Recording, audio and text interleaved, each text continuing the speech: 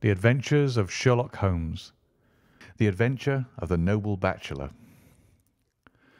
The Lord St. Simon marriage and its curious termination have long ceased to be a subject of interest in those exalted circles in which the unfortunate bridegroom moves.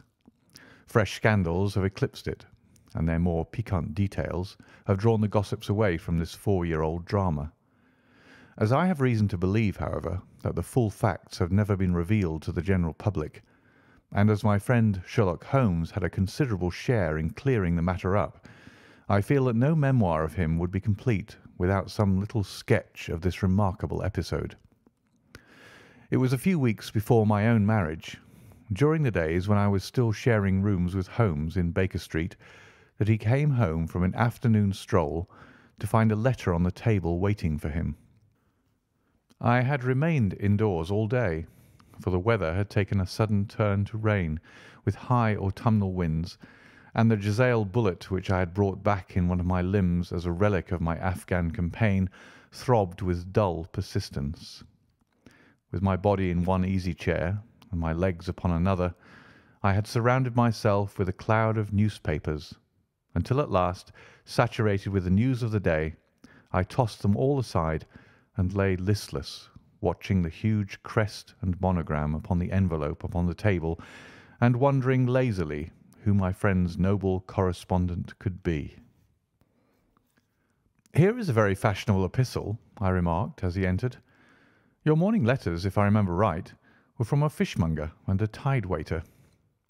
"Yes, my correspondence is certainly the charm of variety," he answered, smiling, "and the humbler are usually the more interesting.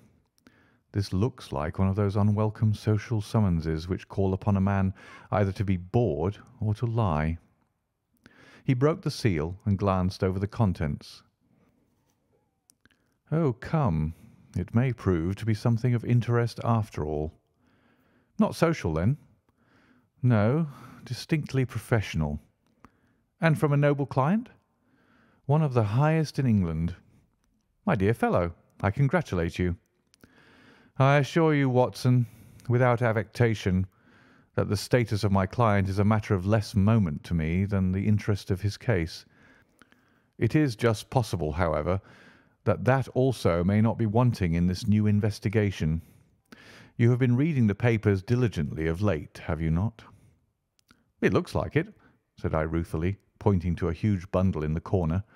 "I have had nothing else to do." "It is fortunate, for you will perhaps be able to post me up. I read nothing except the criminal news and the agony column. The latter is always instructive, but if you have followed recent events so closely, you must have read about Lord St. Simon and his wedding." "Oh, yes, with the deepest interest." "That is well. The letter which I hold in my hand is from Lord St. Simon. I will read it to you, and in return you must turn over these papers and let me have whatever bears upon the matter. This is what he says: "My dear Mr. Sherlock Holmes, Lord Backwater tells me that I may place implicit reliance upon your judgment and discretion. I have determined, therefore, to call upon you and to consult you in reference to the very painful event which has occurred in connection with my wedding. Mr. Lestrade, of Scotland Yard, is acting already in the matter, but he assures me that he sees no objection to your cooperation, and that he even thinks that it might be of some assistance. I will call at 4 o'clock in the afternoon, and should you have any other engagement at that time, I hope that you will postpone it, as this matter is of paramount importance. Yours faithfully, St. Simon." It is dated from Grosvenor Mansions, written with a quill pen, and the noble lord has had the misfortune to get a smear of ink upon the outer side of his right little finger, remarked Holmes as he folded up the epistle. "He says 4 o'clock. It's 3 now. He'll be here in an hour." "Then I have just time, with your assistance, to get clear upon the subject. Turn over those papers and arrange the extracts in their order of time, while I take a glance as to who our client is." He picked a red-covered volume from a line of books of reference beside the mantelpiece. "Here he is," said he, sitting down and flattening it out upon his knee. "Lord Robert Walsingham de Vere St. Simon, second son of the Duke of Balmoral, Hmm. Arms Asia, 3 caltrops in chief over a fess sable, born in 1846. He's 41 years of age, which is mature for marriage. Was Under Secretary for the Colonies in a late administration. The Duke, his father, was at one time Secretary for Foreign Affairs. They inherit Plantagenet blood by direct descent, and Tudor on the distaff side. Ha! Well, there's nothing very instructive in all this. I think that I must turn to you, Watson, for something more solid. I have very little difficulty in finding what I want, said I, for the facts are quite recent, and the matter struck me as remarkable. I feared to refer them to you, however, as I knew that you had an inquiry on hand, and that you disliked the intrusion of other matters. Oh, you mean the little problem of the Grosvenor Square furniture van. That is quite cleared up now, though. Indeed, it was obvious from the first. Pray, give me the results of your newspaper selections. Here is the first notice which I can find. It is in the personal column of the Morning Post, and dates, as you see, some weeks back. A marriage has been arranged, it says, and will, if rumour is correct, very shortly take place, between Lord Robert St. Simon, second son of the Duke of Balmoral, and Miss Hattie Doran, the only daughter of Aloysius Doran, Esquire, of San Francisco, California, USA. That is all. Terse and to the point, remarked Holmes, stretching his long, thin legs towards the fire. There was a paragraph amplifying this in one of the society papers of the same week. Here it is. There will soon be a call for protection in the marriage market, for the present free trade principle appears to tell heavily against our home product. One by one, the management of the noble houses of Great Britain is passing into the hands of our fair cousins from across the Atlantic. An important addition has been made during the last week to the list of the prizes which have been borne away by these charming invaders. Lord St. Simon, who has shown himself for over 20 years proof against the little god's arrows, has now definitely announced his approaching marriage with Miss Hattie Doran, the fascinating daughter of a California millionaire. Miss Doran, whose graceful figure and striking face attracted much attention at the Westbury House festivities, is an only child, and it is currently reported that her dowry will run to considerably over the 6 figures, with expectancies for the future. As it is an open secret that the Duke of Balmoral has been compelled to sell his pictures within the last few years, and as Lord St. Simon has no property of his own save the small estate of Birchmoor, it is obvious that the Californian heiress is not the only gainer by an alliance which will enable her to make the easy and common transition from a Republican lady to a British peeress. "Anything else?" asked Holmes, yawning. "Oh, yes, plenty. Then there is another note in the Morning Post to say that the marriage will be an absolutely quiet one, that it will be at St. George's, Hanover Square, that only half a dozen intimate friends will be invited, and that the party would return to the furnished house at Lancaster Gate which has been taken by Mr. Aloysius Doran. 2 days later, that is on Wednesday last, there is a curt announcement that the wedding had taken place, and that the honeymoon would be passed at Lord Backwater's place near Petersfield. Those are all the notices which appeared before the disappearance of the bride." "Before the what?" asked Holmes with a start. "The vanishing of the lady." "When did she vanish, then?" "At the wedding breakfast." "Indeed. This is more interesting than it promised to be. Quite dramatic, in fact." "Yes, it struck me as being a little out of the common." "They often vanish before the ceremony, and occasionally during the honeymoon. But I cannot call to mind anything quite so prompt as this. Pray let me have the details." "I warn you that they are very incomplete." "Perhaps we may make them less so." "Such as they are set forth in a single article of a morning paper of yesterday, which I will read to you. It is headed, 'Singular Occurrence at a Fashionable Wedding.' The family of Lord Robert St. Simon has been thrown into the greatest consternation by the strange and painful episodes which have taken place in connection with his wedding. The ceremony, as shortly announced in the papers of yesterday, occurred on the previous morning, but it is only now that it has been possible to confirm the strange rumours which have been so persistently floating about. in spite of the attempts of the friends to hush the matter up, so much public attention has now been drawn to it that no good purpose can be served by affecting to disregard what is a common subject for conversation. The ceremony, which was performed at St. George's, Hanover Square, was a very quiet one, no one being present save the father of the bride, Mr. Aloysius Doran, the Duchess of Balmoral, Lord Backwater, Lord Eustace, and Lady Clara St. Simon, the younger brother and sister of the bridegroom, and Lady Alicia Whittington. The whole party proceeded afterwards to the house of Mr. Aloysius Doran at Lancaster Gate, where breakfast had been prepared. It appears that some little trouble was caused by a woman whose name has not been ascertained, who endeavoured to force her way into the house after the bridal party, alleging that she had some claim upon Lord St. Simon. It was only after a painful and prolonged scene that she was ejected by the butler and the footman.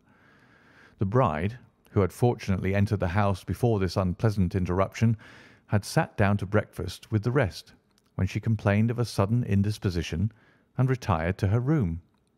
Her prolonged absence having caused some comment, her father followed her, but learned from her maid that she had only come up to her chamber for an instant, caught up an ulster and bonnet, and hurried down to the passage. One of the footmen declared that he had seen a lady leave the house thus apparelled, but had refused to credit that it was his mistress, believing her to be with the company. On ascertaining that his daughter had disappeared, Mr. Aloysius Doran, in conjunction with the bridegroom, instantly put themselves in communication with the police, and very energetic inquiries are being made, which will probably result in a speedy clearing up of this very singular business. Up to a late hour last night, however, nothing had transpired as to the whereabouts of the missing lady. There are rumours of foul play in the matter, and it is said that the police have caused the arrest of the woman who had caused the original disturbance, in the belief that from jealousy or some other motive she may have been concerned in the strange disappearance of the bride. And that is all? Only one little item in another of the morning papers, but it is a suggestive one. And it is that Miss Flora Miller, the lady who had caused the disturbance, has actually been arrested. It appears that she was formerly a danseuse at the Allegro, and that she has known the bridegroom for some years. There are no further particulars, and the whole case is in your hands now, so far as it has been set forth in the public press. And an exceedingly interesting case it appears to be. I would not have missed it for worlds.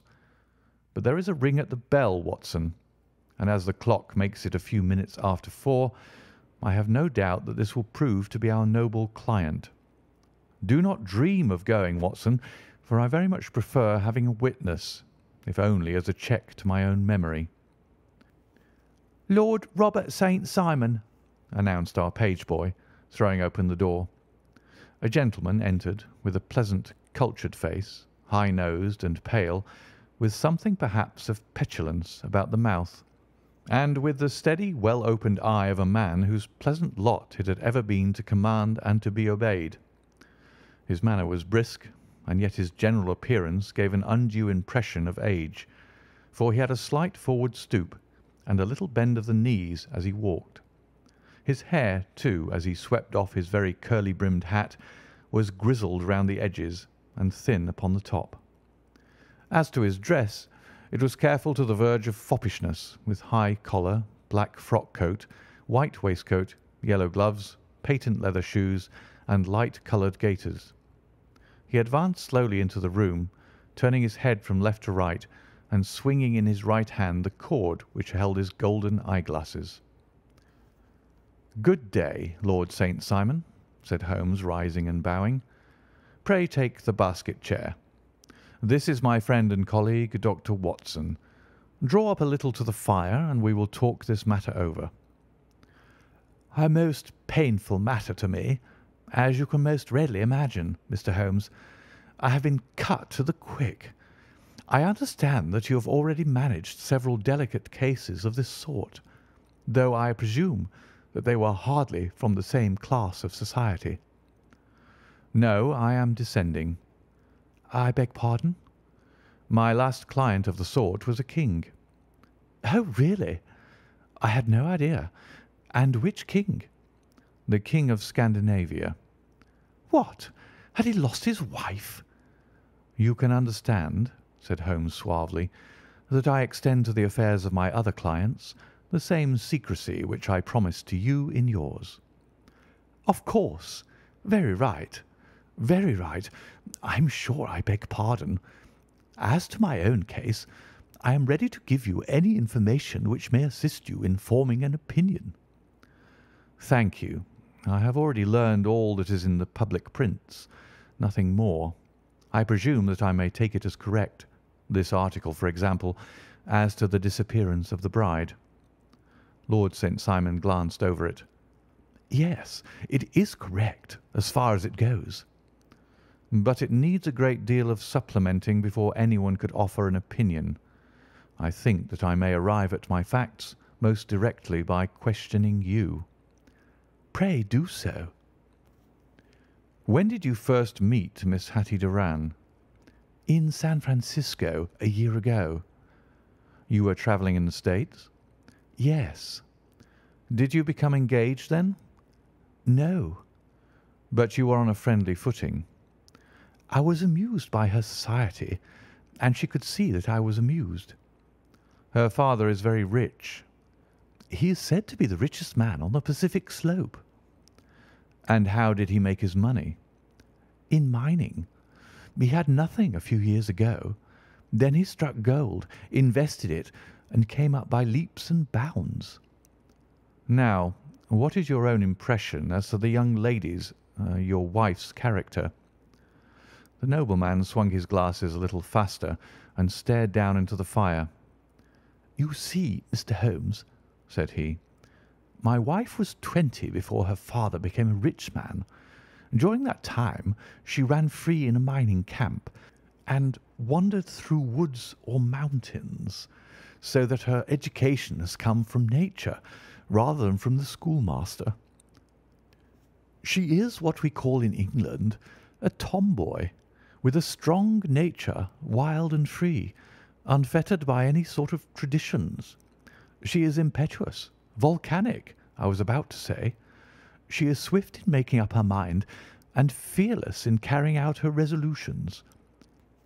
On the other hand, I would not have given her the name which I have the honour to bear, he gave a little stately cough, had I not thought her to be at bottom a noble woman. I believe that she is capable of heroic self-sacrifice, and that anything dishonourable would be repugnant to her. Have you her photograph? I brought this with me. He opened a locket and showed us the full face of a very lovely woman. It was not a photograph, but an ivory miniature, and the artist had brought out the full effect of the lustrous black hair, the large dark eyes, and the exquisite mouth. Holmes gazed long and earnestly at it.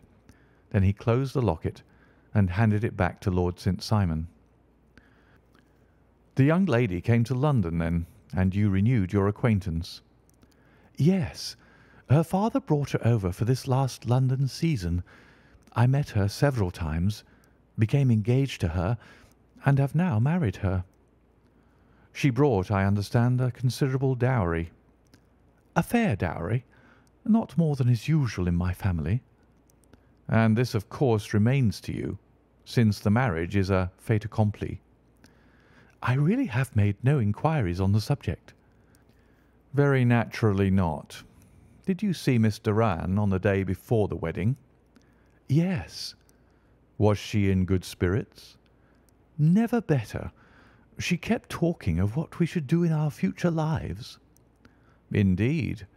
That is very interesting. And on the morning of the wedding? She was as bright as possible, at least until after the ceremony. And did you observe any change in her then? Well, to tell the truth, I saw then the first signs that I had ever seen that her temper was just a little sharp. The incident, however, was too trivial to relate, and can have no possible bearing upon the case.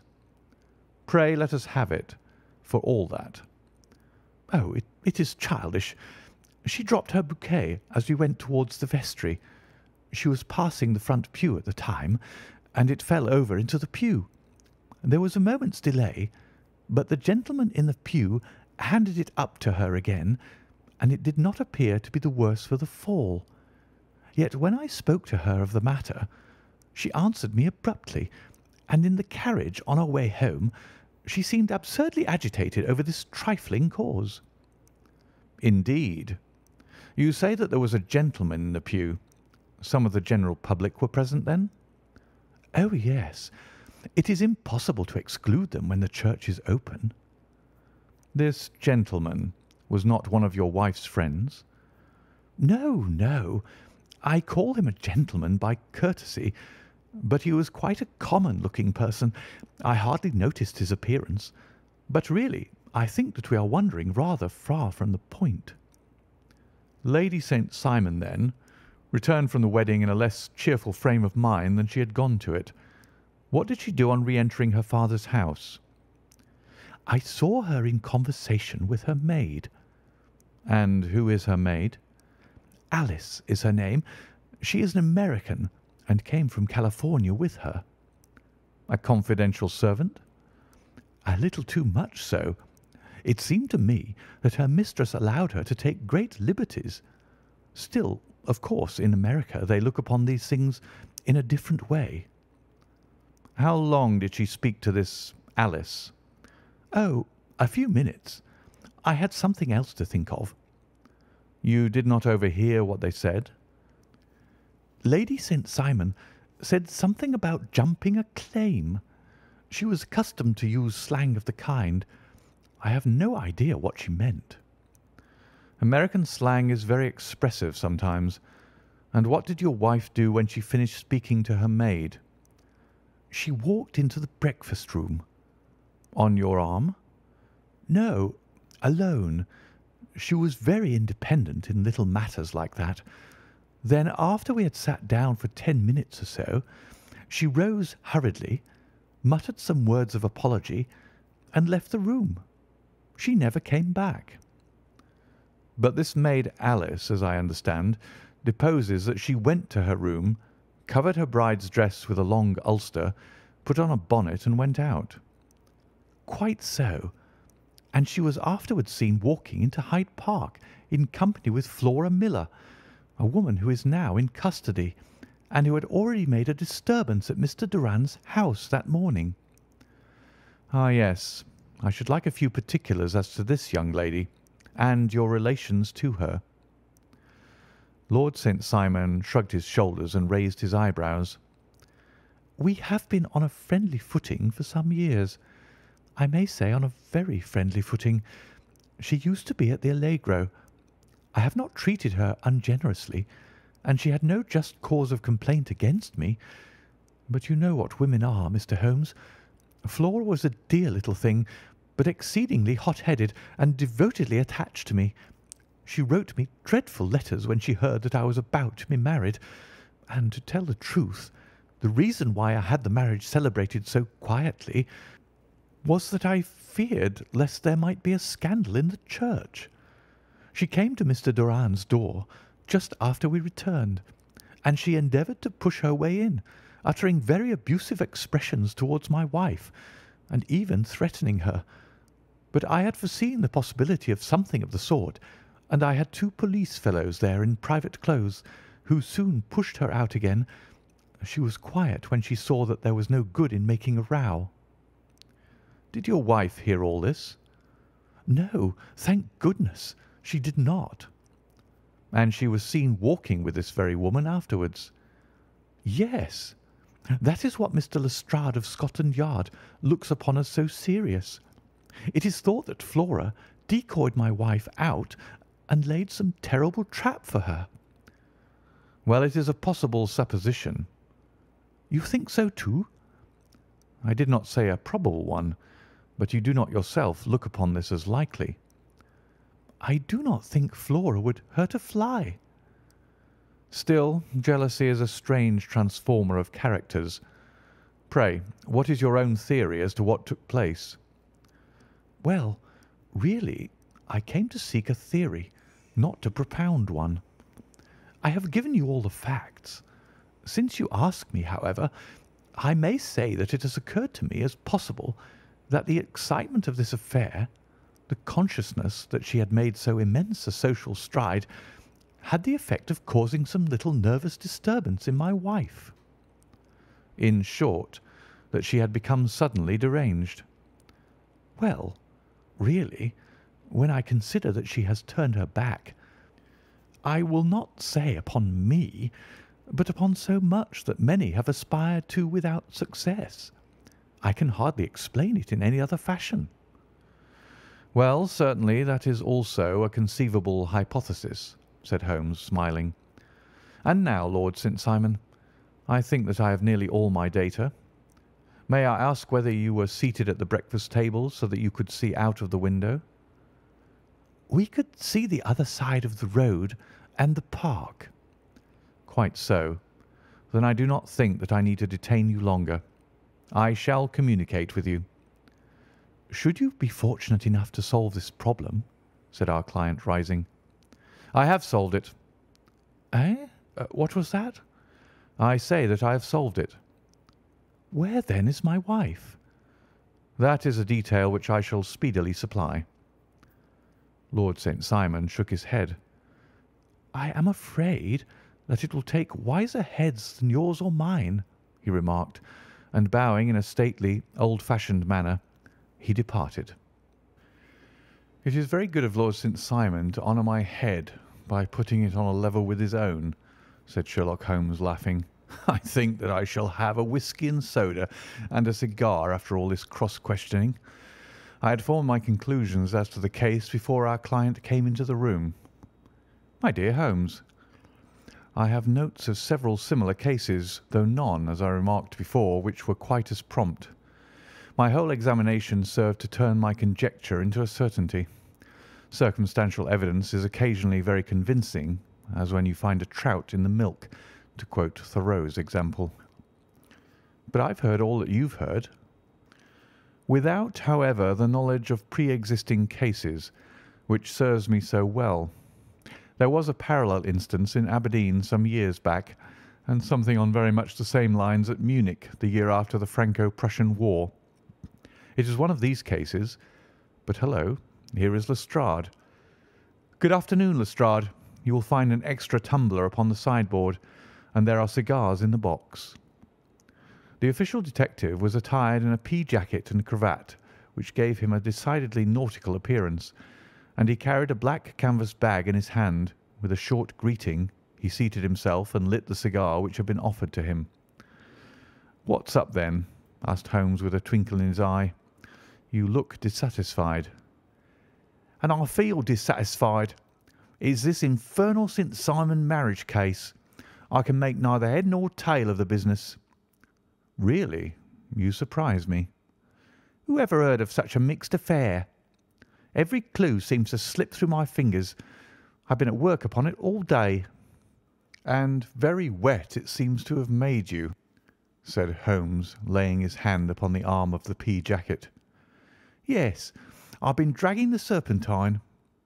"In heaven's name, what for?" "In search of the body of the Lady St. Simon." Sherlock Holmes leaned back in his chair and laughed heartily. "Have you dragged the basin of Trafalgar Square fountain?" he asked. "Why? What do you mean?" "Because you have just as good a chance of finding this lady in the one as in the other." Lestrade shot an angry glance at my companion. "I suppose you know all about it," he snarled. "Well, I have only just heard the facts, but my mind is made up." "Oh, indeed. Then you think that the Serpentine plays no part in the matter?" "I think it very unlikely." "Then perhaps you will kindly explain how it is that we found this in it." He opened his bag as he spoke, and tumbled onto the floor a wedding dress of watered silk, a pair of white satin shoes, and a bride's wreath and veil, all discoloured and soaked in water. "There," said he, putting a new wedding ring upon the top of the pile. "There is a little nut for you to crack, Mr. Holmes." "Oh, indeed," said my friend, blowing blue rings into the air. "You dragged them from the Serpentine?" No, they were found floating near the margin by a park keeper. They had been identified as her clothes, and it seemed to me that if the clothes were there, the body would not be far off." "By the same brilliant reasoning, every man's body is to be found in the neighbourhood of his wardrobe. And pray, what did you hope to arrive at through this?" "At some evidence implicating Flora Miller in the disappearance." "I am afraid that you will find it difficult." "Are you indeed now?" cried Lestrade with some bitterness. "I am afraid, Holmes, that you are not very practical with your deductions and your inferences. You have made two blunders in as many minutes. This dress does implicate Miss Flora Miller." "And how?" "In the dress is a pocket. In the pocket is a card case. In the card case is a note. And here is the very note." He slapped it down upon the table in front of him. "Listen to this. 'You will see me when all is ready. Come at once. F.H.M.' Now, my theory all along has been that Lady St. Simon was decoyed away by Flora Miller, and that she, with confederates no doubt, was responsible for her disappearance. Here, signed with her initials, is the very note which was no doubt quietly slipped into her hand at the door and which lured her within their reach." "Very good, Lestrade," said Holmes, laughing. "You really are very fine indeed. Let me see it." He took up the paper in a listless way, but his attention instantly became riveted, and he gave a little cry of satisfaction. "This is indeed important," said he. "Ha! You find it so?" "Extremely so. I congratulate you warmly." Lestrade rose in his triumph and bent his head to look. "Why," he shrieked, "you're looking at the wrong side." "On the contrary, this is the right side." "The right side? You're mad. Here is the note written in pencil over here." "And over here is what appears to be the fragment of a hotel bill, which interests me deeply." "There's nothing in it. I looked at it before," said Lestrade. "October 4th, rooms 8 shillings, breakfast 2 shillings 6pence, cocktail 1 shilling, lunch 2 shillings 6pence, glass sherry 8 pence. I see nothing in that." "Very likely not. It is most important all the same. As to the note, it is important also, or at least the initials are. So I congratulate you again." "I've wasted time enough," said Lestrade, rising. "I believe in hard work and not in sitting by the fire spinning fine theories. Good day, Mr. Holmes, and we shall see which gets to the bottom of the matter first." He gathered up the garments, thrust them into the bag, and made for the door. "Just one hint to you, Lestrade," drawled Holmes before his rival vanished. "I will tell you the true solution of the matter. Lady St. Simon is a myth. There is not, and there never has been, any such person." Lestrade looked sadly at my companion. Then he turned to me, tapped his forehead 3 times, shook his head solemnly, and hurried away. He had hardly shut the door behind him when Holmes rose to put on his overcoat. "There is something in what the fellow says about outdoor work," he remarked. "So I think, Watson, that I must leave you to your papers for a little." It was after 5 o'clock when Sherlock Holmes left me, but I had no time to be lonely, for within an hour there arrived a confectioner's man with a very large flat box. This he unpacked with the help of a youth whom he had brought with him, and presently, to my very great astonishment, a quite epicurean little cold supper began to be laid out upon our humble lodging-house mahogany.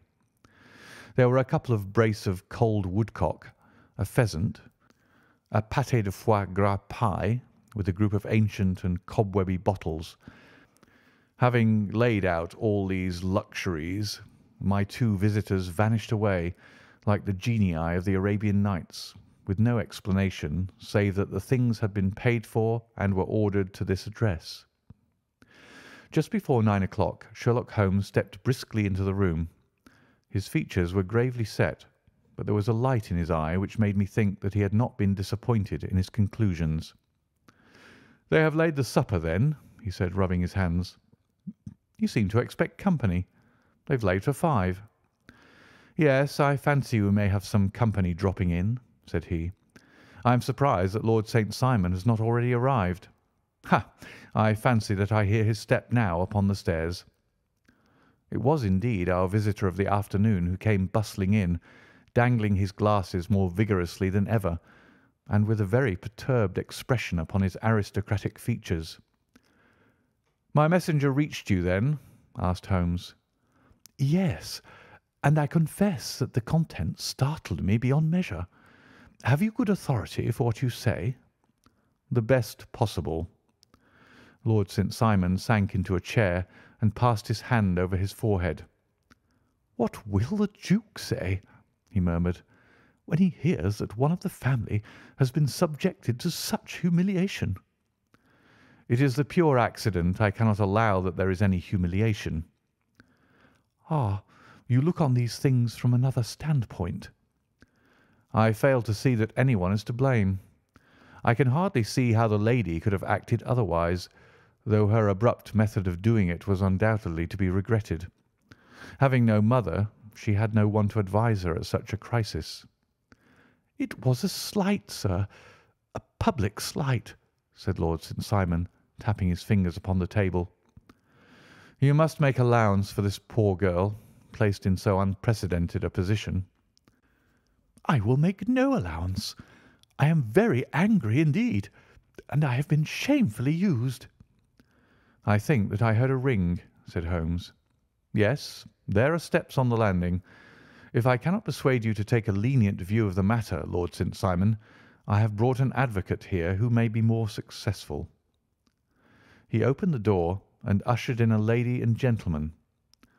"Lord St. Simon," said he, "allow me to introduce you to Mr. and Mrs. Francis Hay Moulton.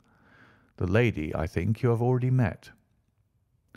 At the sight of these newcomers our client had sprung from his seat and stood very erect, with his eyes cast down and his hand thrust into the breast of his frock-coat, a picture of offended dignity. The lady had taken a quick step forward and had held out her hand to him, but he still refused to raise his eyes. It was as well for his resolution, perhaps, for her pleading face was one which it is hard to resist. "You're angry, Robert," said she. "Well, I guess you have every cause to be." "Pray make no apology to me," said Lord Simon bitterly. "Oh, yes, I know that I have treated you real bad, and that I should have spoken to you before I went, but I was kind of rattled, and from the time when I saw Frank here again, I just didn't know what I was doing or saying. I only wonder I didn't fall down and do a faint right there before the altar." "Perhaps, Mrs. Moulton, you would like my friend and me to leave the room while you explain this matter." "If I may give an opinion," remarked the strange gentleman, "we've had just a little too much secrecy over this business already. For my part, I should like all Europe and America to hear the rights of it." He was a small, wiry, sunburnt man, clean-shaven, with a sharp face and alert manner. "Then I'll tell our story right away," said the lady. "Frank here and I met in '84 in Maguire's camp near the Rockies, where Pa was working a claim. We were engaged to each other, Frank and I, but then one day Father struck a rich pocket and made a pile, while poor Frank here had a claim that petered out and came to nothing. The richer Pa grew, the poorer was Frank.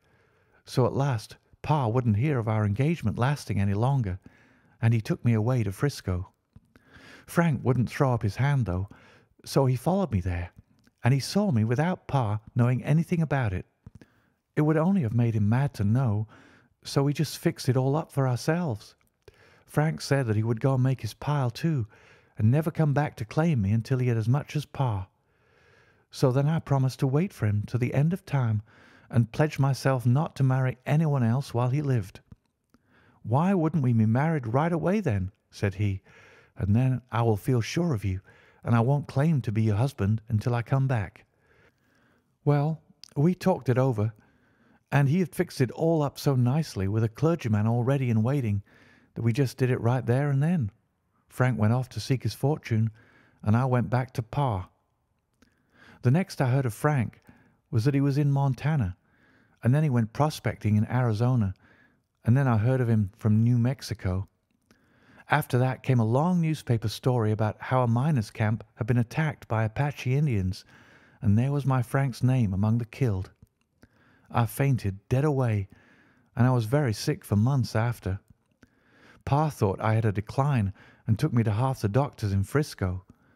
Not a word of news came for a year and more, so that I never doubted that Frank was really dead. Then Lord St. Simon came to Frisco, and we came to London, and a marriage was arranged, and Pa was very pleased, but I felt all the time that no man on this earth would ever take the place in my heart that had been given to my poor Frank. Still, if I had married Lord St. Simon, of course I'd have done my duty by him. We can't command our love, but we can our actions. I went to the altar with him with the intention to make him just as good a wife as it was in me to be. But you may imagine what I felt when, just as I came to the altar rails, I glanced back and saw Frank standing and looking at me out of the first pew. I thought it was his ghost at first, but when I looked again, there he was still, with a kind of question in his eyes, as if to ask me whether I was glad or sorry to see him. I wonder I didn't drop. I know that everything was turning round, and the words of the clergyman were just like the buzz of a bee in my ear. I didn't know what to do. Should I stop the service and make a scene in the church? I glanced at him again, and he seemed to know what I was thinking, for he raised his finger to his lips to tell me to be still. Then I saw him scribble on a piece of paper, and I knew that he was writing me a note. As I passed his pew on the way out, I dropped my bouquet over to him, and he slipped the note into my hand when he returned me the flowers. It was only a line asking me to join him when he made the sign to me to do so. Of course, I never doubted for a moment that my first duty was now to him, and I determined to do just whatever he might direct. When I got back, I told my maid, who had known him in California and had always been his friend. I ordered her to say nothing, but to get a few things packed and my ulster ready. I know I ought to have spoken to Lord St. Simon, but it was dreadful hard before his mother and all those great people. I just made up my mind to run away and explain afterwards. I hadn't been at the table 10 minutes before I saw Frank out of the window at the other side of the road. He beckoned to me and then began walking into the park. I slipped out, put on my things and followed him. Some woman came talking something or other about Lord St. Simon to me. Seemed to me from the little I heard as if he had had a little secret of his own before marriage also. But I managed to get away from her and soon overtook Frank. We got into a cab together, and away we drove to some lodgings he had taken in Gordon Square. And that was my true wedding after those years of waiting. Frank had been a prisoner among the Apaches, had escaped, came on to Frisco, found that I had given him up for dead and had gone to England, followed me there, and had come upon me at last on the very morning of my second wedding. "I saw it in a paper," explained the American. "It gave the name and the church, but not where the lady lived." Then we had a talk as to what we should do, and Frank was all for openness. But I was so ashamed of it all that I felt as if I should like to vanish away and never see any of them again, just sending a line to Pa, perhaps, to show him that I was alive. It was awful to me to think of all those lords and ladies sitting round that breakfast table and waiting for me to come back. So Frank took my wedding clothes and things and made a bundle of them so that I should not be traced, and dropped them away somewhere where no one could find them. It is likely that we should have gone on to Paris tomorrow, only that this good gentleman, Mr. Holmes, came round to us this evening, though how he found us is more than I can think, and he showed us very clearly and kindly that I was wrong and that Frank was right, and that we should be putting ourselves in the wrong if we were so secret. Then he offered to give us a chance of talking to Lord St. Simon alone, and so we came right away round to his rooms at once. Now, Robert, you've heard it all. and I am very sorry if I have given you pain, and I hope that you do not think very meanly of me." Lord St. Simon had by no means relaxed his rigid attitude, but had listened with a frowning brow and a compressed lip to this long narrative.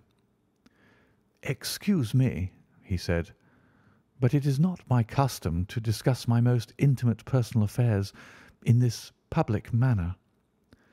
"Then you won't forgive me? You won't shake hands before I go?" "Oh, certainly, if it would give you any pleasure." He put out his hand and coldly grasped that which she extended to him. "I had hoped," suggested Holmes, "that you would have joined us in a friendly supper." "I think that there you ask a little too much," responded his lordship. "I may be forced to acquiesce in these recent developments, but I can hardly be expected to make merry over them. I think that with your permission I will now wish you all a very good night." He included us all in a sweeping bow and stalked out of the room. "Then I trust that you will at least honour me with your company," said Sherlock Holmes.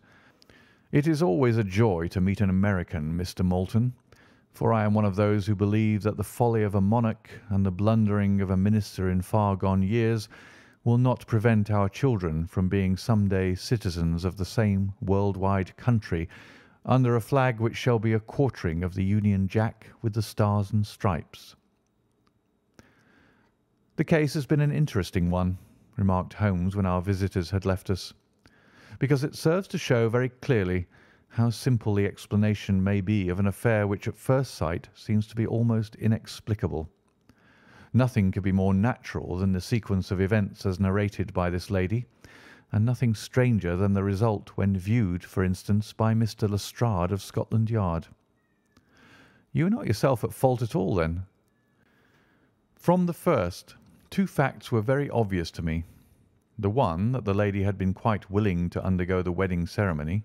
The other, that she had repented of it within a few minutes of returning home. Obviously something had occurred during the morning, then, to cause her to change her mind. What could that something be? She could not have spoken to anyone when she was out, for she had been in the company of the bridegroom. Had she seen someone, then? If she had, it must be someone from America, because she had spent so short a time in this country that she could hardly have allowed anyone to acquire so deep an influence over her that the mere sight of him would induce her to change her plans so completely. You see, we have already arrived, by a process of exclusion, at the idea that she might have seen an American. Then, who could this American be, and why should he possess so much influence over her?